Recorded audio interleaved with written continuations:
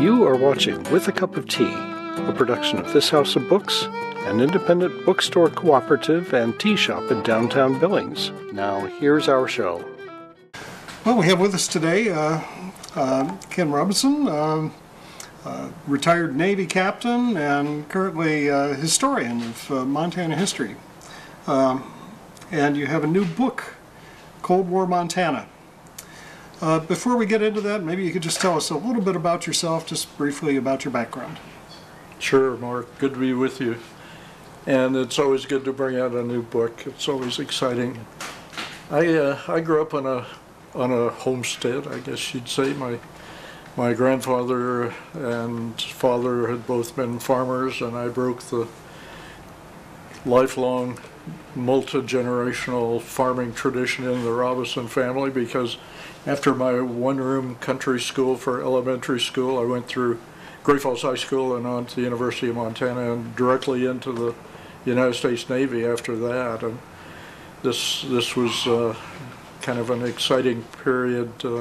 I went in 1960, so Cold War was well underway, and for the next almost 30 years I was traveling around the world, a lot of time at sea and a lot of time with overseas assignments, and the Cold War was always in the forefront. And you know, the one thing I've emphasized in my writing and in selecting topics is neglected history, neglected Montana history, and that led me to do a lot with African American history and women's history and so on. But parts of our military history beyond Custer and maybe the Nez Perce and the Marias or Baker Massacre, a few things have been not only studied but probably way overstudied. But you get to, you know, the Civil War and the impact it had on Montanans, or you get to World War I, and I found, you know, virtually nothing had been written. So that led me to 3 books on the Montanans that had come either during or after the Civil War, and then 2 books on the centennial of World War I looked at what was missing from the Cold War, and I found nothing had been published in Montana. A couple of pretty good articles in publications like Montana Magazine of Western History, but there sure was no book on Montanans in World War I. I mean, excuse me, Montanans in the Cold War. So that got me on a quest to fill that gap. And well, I remember that period of time very well, growing up in Montana and feeling like I was right in the middle of a big nuclear bullseye.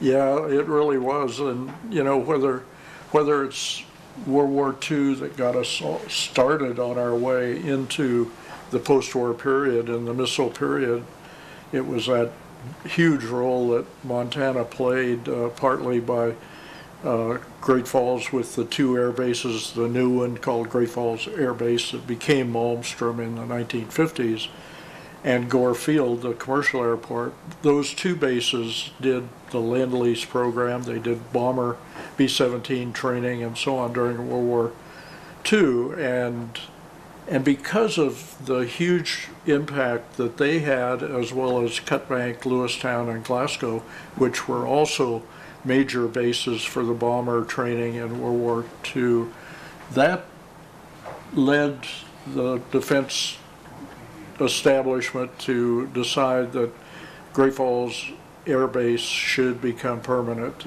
after the end of World War II. The other bases in Montana were shut down, although Glasgow's was later brought back to active status with B-52s later on. But so it began really with all the things that were happening in World War II.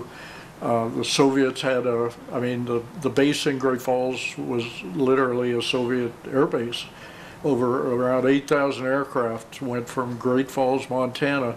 Most of those had come directly from production plants, aircraft production plants in Buffalo and California and so on. And they had been flown to Great Falls, Montana, mostly by women pilots. It was a brand new concept, the WASP program, and then so they'd come to Great Falls, Montana. They'd be winterized, and they'd have the decorations on them changed. There'd be a big red star for the Soviet Air Force, and then American pilots would fly them to Alaska, and Soviet pilots would take them over there. So Ladd Air Base in Alaska and Great Falls Air Base were literally Soviet air bases during war. Now this is what you mentioned, the Lend-Lease program. Is that what this is about? Well, it starts with that because I really have a subtitle called From Stolen Secrets to the Ace in the Hole. Well, the stolen secrets came about in that World War II Lend-Lease program because the aircraft didn't leave Great Falls, Montana empty. They were loaded with hundreds and thousands and even millions of tons of legitimate supplies for the Soviet Union. Roosevelt was desperate to keep the Soviet Union fighting on the Eastern Front until we could build up our army and get a Western Front invasion and so on. So he was ready to give a lot, and part of what he gave was Soviet spying, which was very active. Illegals coming in through the airbase, spreading out around the country, no accounting, and things like the industrial secrets as well as military secrets, and even things related to the development of an atom bomb, all are known to have gone out through that huge pipeline. So, but that's just the beginning, in my mind, of the Cold War, because then you get to things like Churchill's great speech saying the Iron Curtain is descending on Eastern and Central Europe, and it was. The Soviets had occupied those countries as they'd ruled the German army back. And also the Berlin blockade of 1948, when the Soviets thought, aha, we'll cut off any access to West Berlin. Of course, the Allies occupied West Berlin, the Soviets occupied East Berlin, and there was a pretty substantial chunk of Germany that the Soviet Union had on the west side. So they had Berlin surrounded. They cut off canal, rail, and road traffic to Berlin, and that's the first deciding point. Truman decided that you had to resupply Berlin by the air, and that's when that huge Operation Vittles came about. And even in something like that, Montana played this huge role because the Operation Vittles had these constant aircraft flying from West Germany on into West Berlin to Tempelhof Airport and bringing coal and food and all kinds of supplies for 2 million people in West Berlin. That was a huge task, and it went on because the Soviets saw the reaction, but they kept the blockade going. So it rolled into a second year, and of course they needed replacement pilots and air crews, and they selected Great Falls Air Base as the only U.S. training base for pilots and air crews going over to relieve those guys that had been flying that intensive supply route into West Berlin. So that was really the beginning of a huge new mission for Montana, in this case, Great Falls Air Base. And it just went from there throughout the 1950s, before the Air Force had a substantial radar technology and radar capability like they later got distant early warning and so on. They filled the gap by recruiting some 11,000 Montanans spread all around the state of Montana as part of the Ground Observer Corps. They'd head out of their ranch house, look up in the air when they heard an aircraft, and they'd have identification guides. They'd try to identify. They'd call the filter center either in Billings or in Helena and then the decision would be made whether to launch an interceptor to identify it if it hadn't been identified up to that point. If it was western Montana, they probably came out of Spokane. If it was in the rest of Montana, they came out of Great Falls Air Base. And by the middle 50s, of course, it was renamed Malmstrom Air Base for a World War II hero, Einar Malmstrom, that had been killed at Great Falls in the 50s. So that was a huge, huge operation going on all through the 50s, involving at any given time like 11,000 Montanans. So if you don't think that the Cold War extended to the home front in Montana, just think of an operation like that with that many Montanans. And of course we had so many immigrants and sons and daughters of immigrants in Montana, a place like Black Eagle by the Anaconda plants in Great Falls.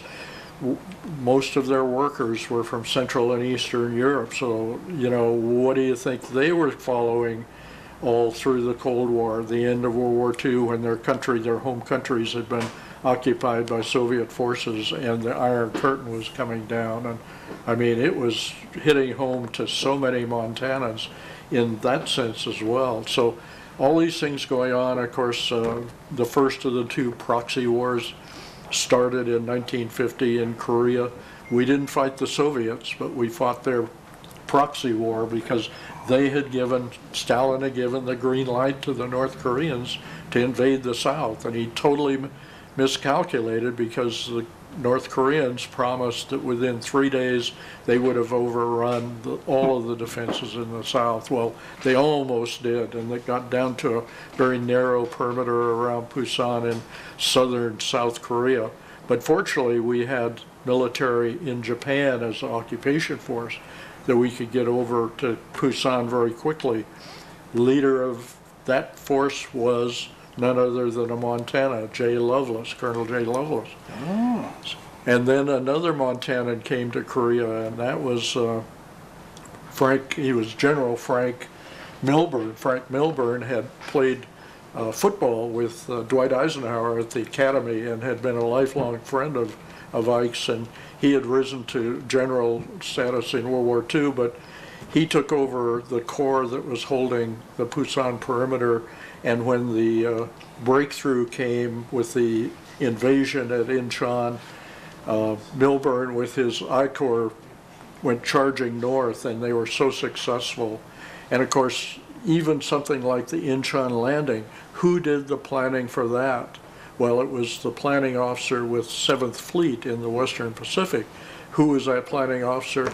Well, it was Captain Ulysses Grant Sharp from Fort Benton, Montana. So, you know, you can do what I did, and that is tell the history of the Cold War by the voices and activities of the Montanans that participated in it. Because wow, we were everywhere on the home front and overseas doing major jobs during the Cold War. It's an interesting premise to base the book on, and it works very well. Yeah, and of course it just goes on from there, and of course you get to the really dangerous stage by the late 50s, early 60s, when both space and intercontinental ballistic missiles were coming to the forefront. We had a so-called missile gap going into the 1960 election. Mm-hmm. Didn't turn out to be, because by 62, during the Cuban Missile Crisis, we had the first solid-fueled ICBMs, the Minuteman, that magically became operational at the very time the Cuban Missile Crisis was at its most decisive stage. Kennedy had that as his ace in the hole, even though he didn't use the term, everybody else did, because those Minuteman missiles were operational at the right time, and they did it by kludging and all sorts of shortcuts that accelerated their operational status. On into the space race. I mean, there's that exciting race to man, you know, to to land the man on the moon. Well, before you landed the man on the moon, Colonel Frank Borman and his crew of Apollo 8 on Christmas Eve of 1968, which had been this terrible year with Tet and assassinations and the Pueblo and all these problems. And so the astronauts were determined to cheer up the American people by bringing a Christmas Eve broadcast as they had their lunar circumnavigation of the moon. Frank Borman, the leader of that group, and they read from the book of Genesis. It was a very dramatic, I think probably all of America listened. Well, where should Frank Borman retire to after he left the space program and then some work he did at American Airlines? He bought a ranch near Billings and retired to Billings. So, right here. you know, it was one of those great events in space that, in this case, a future Montanan was the leader in. So, you know, through the 70s, of course, you had cracks beginning to show in the whole Soviet sphere. We'd gone through Vietnam, the second proxy war, and that's a very important part of the book with POWs from Montana that I've got their stories for both Korea and Vietnam. But by the mid-70s, there were serious incidents going on, like a defection of a young Soviet pilot across the Sea of Japan to the northern island, Hokkaido, and he landed his red-hot new secret ultra-fast MiG-25 Foxmat aircraft and turned it over to the Japanese and the Americans. And he did it because he was absolutely disgruntled and furious over the corruption in Soviet society, the stagnant economy, and, you know, the things that were beginning to bring the Soviet Union down were showing in events like that. And of course, where should Viktor Belenko, that brave Soviet pilot, spend a lot of time? In Montana. The mountains over by Bozeman were much like the Ural Mountains that he grew up by. He visited the Montana Air Guard at Gore Field and gave him a tip about the glare in the cockpit on the Foxmat. They defeated the glare by painting it a robin egg blue on the interior. So within a couple of weeks, the new F-106s that the Air Guard had in Great Falls had robin egg blue cockpits based on Viktor Belenko's tip. So, you know, there's just these amazing associations each step of the way. And of course, you get to the really concluding decade of the Cold War, when the Soviet leadership, the aging group that had been there with Stalin, they were hardline, none of them had been college educated, and one by one they were dying off.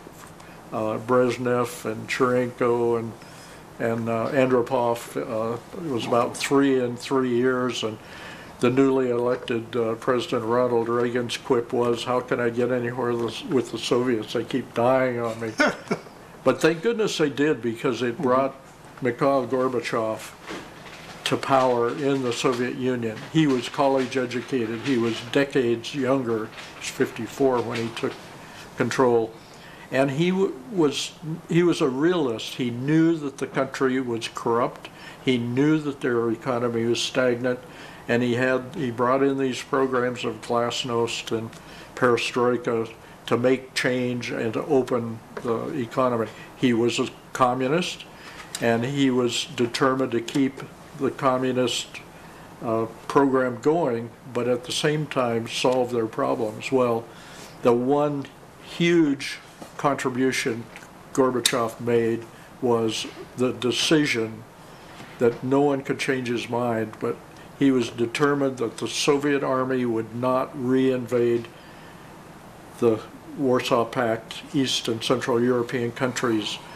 And so one by one, as the Polish Pope John Paul II took office, visited Poland, and had millions in the crowds that greeted him as he spread his message of "Be not afraid." That led to solidarity, the workers' movement. That led to the whole population in Poland beginning to rise up and demand change in their government. And that, of course, was augmented by Maggie Thatcher, the Iron Lady in Britain, and of course President Reagan. So with that cast playing together in a dramatic fashion in the mid-1980s, of course, Berlin Wall came down. And after that, within 2 years, the Soviet Union banned the Communist Party, dissolved itself, and reformed as Russia, but reformed without satellites in East and Central Europe, and reformed without the forcibly integrated republics. That there were like 15 republics that had been part of the Soviet Union. They were not part of historic Russia, and they all got varying degrees of independence. So we won the Cold War. We won it in two dramatic ways. One is it never became a thermonuclear hot war. Yeah. Hugely important to all mankind, on all sides politically, keeping it a Cold War. But we also won it because our adversary, international communism and the Soviet Union, dissolved. And sure, we faced threats since then, the war on terror, and now, of course, a resurgent Russia, which seems to be actively trying to rebuild the old enlarged Russia, not a Soviet Union, because they're not going back to communism. So there's that, and of course we could well be headed into the direction of a Cold War with communist China. And of course China has not got quite the economic stagnation that Soviet Union had, because they've allowed a certain measure of free enterprise. It isn't like we'd like to have free enterprise, because a lot of it is still state controlled.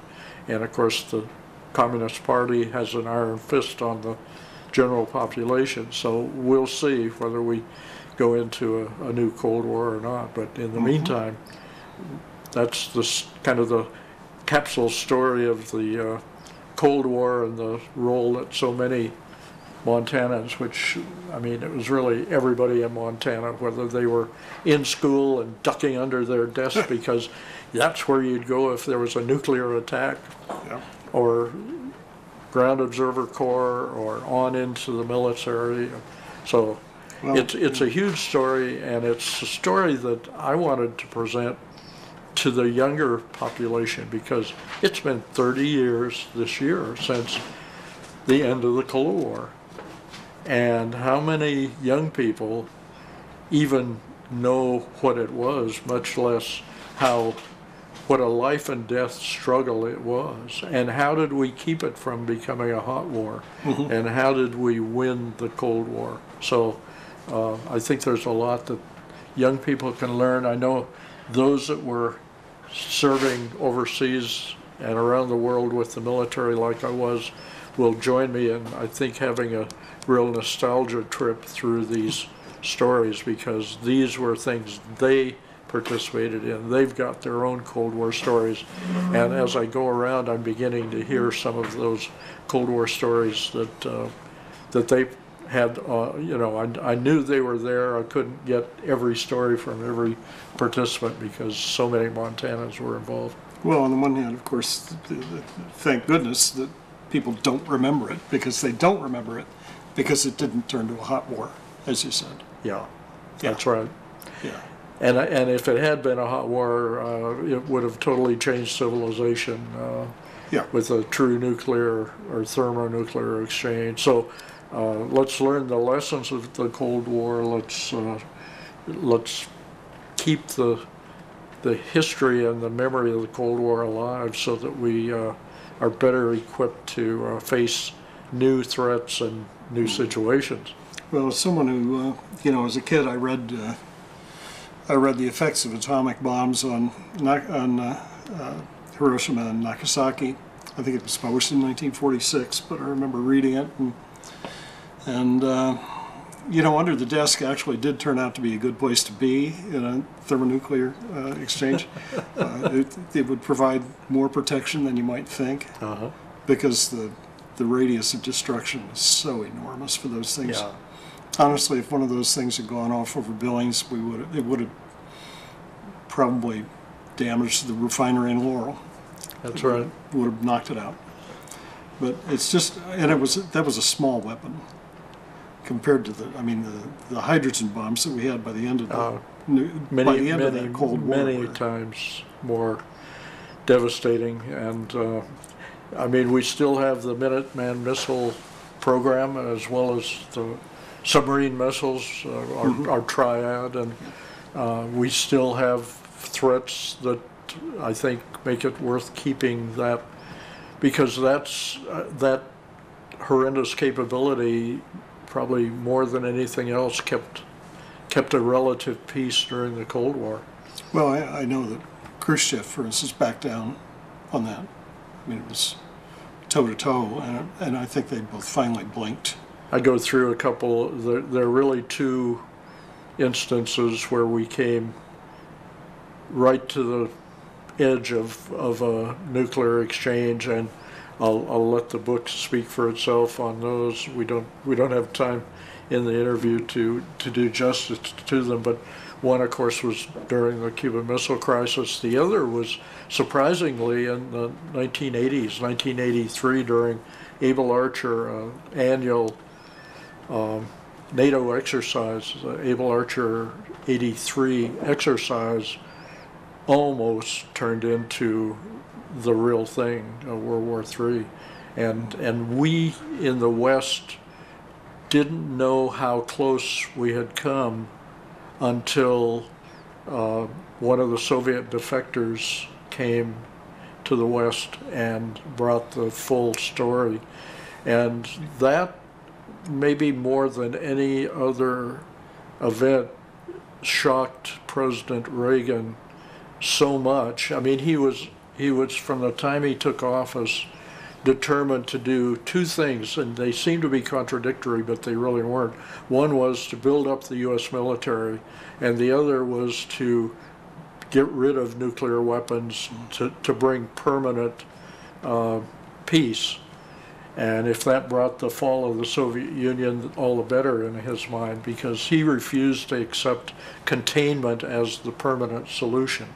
And so this incident in Able Archer 83 accelerated his efforts to reach agreements with the Soviets, and I think they were pretty shaken as well by how close it had come. And of course, it took several years, and Gorbachev's effectiveness beginning to take place in the Soviet Union to really bring the progress that set the stage, that allowed the end of containment by the dissolution of the Soviet Union and the banning of the Communist Party. It was amazing.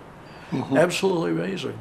Those of us that had been knee-deep in it all along, I think, were just stunned by first the wall coming down in Berlin and then the dissolution of the Soviet Union. I never in my lifetime would have expected to see the reunification of Germany, for instance. Exactly. I still think, unbelievable. And yet it happened, and we can all rejoice it did happen, and yet let's not forget all the circumstances and how important it is to understand what on several occasions brought us so close to war and so on. And that's where I think Cold War Montana can be a contribution. Mm-hmm.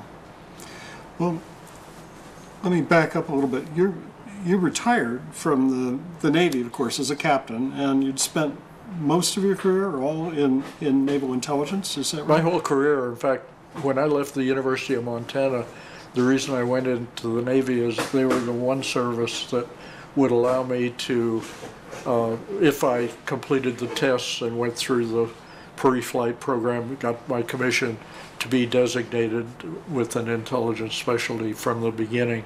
The others offered a possibility somewhere during your career you might be able to. But the Navy, it was a great career in naval intelligence, always challenging. And you know, when Navy ships, I spent 11 years at sea, and when my ships were in port, a lot of the crew could semi-relax, but we in the intelligence business didn't. I mean, the threat was there whether we were in port or at sea. We were planning our next operations. We were keeping very, very busy. So we had a little time off, but it was a 24-hour a day, 7-day-a-week operation. Same thing on shore duty. You were always in such direct support of operations as an intelligence officer that there was no easy, dull period. It was always, you were right on the edge of the firing line, as Kennedy mentioned in Great Falls when he made that great speech in 1963 after he'd stopped at Billings the next day, gave a great speech here at the fairgrounds before you had Metro, I think. Yes. And then went on to Great Falls and gave what I think was maybe the finest Cold War speech that he ever delivered. And of course, in less than 2 months, he was assassinated, and that was tragic, but that was part of the Cold War. Yeah. And of course, you never, I mean, you had your fingers. I mean, you are especially qualified to write this book because you always had your finger on that, and more, you had your finger more deeply into it than most, let's say. And I did had a debate with myself, but there are boxes, different places along the way where I thought I could help with my personal experiences at that time and place by telling a short narrative that kept the story of the Cold War going. I did that, and I'll leave it to the readers to see how it worked out.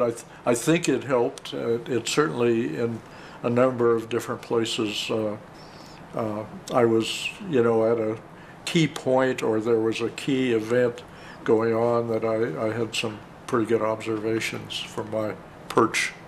Yeah, it's quite a crow's nest you had there to see it happening. So, well, I'm impressed. I think it looks like a terrific book. I wish you all the luck.